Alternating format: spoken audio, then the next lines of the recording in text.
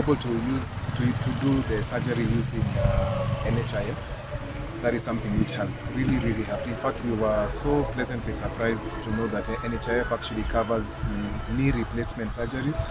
Yes. And they also allowed us to do so via Machakos Orthopaedic Clinic, in conjunction, of course, with Jumuiya Hospital, which was so helpful.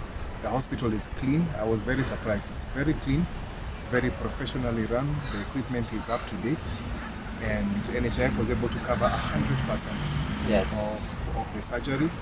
And of course, the after-patient care via Machakos Orthopaedic Clinic was very professional. So I'm very thankful for that. So I would encourage those who cannot afford insurance for one reason or the other, that NHIF is actually very affordable. All you need is just to make sure that you're paying for the patient every month.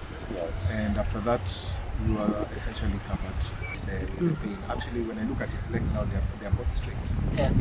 His legs actually had been, he was essentially bow-legged. Yes. But now they are both straight. He's stronger. He's able to climb stairs. I used to live on a flat on the top floor and you couldn't visit me. That has changed now. So I'm With a few inches taller. Yes, and a few inches taller. Yes, his height is back. Yes. Many young people with aging parents, many of them are doing harambees, and the truth of the matter is that that is unnecessary. With as little as 6,000 shillings a year, really, you can get your parents registered, and you know, with that history of paying for your parents' healthcare and their health cover, there's no need to fundraise really.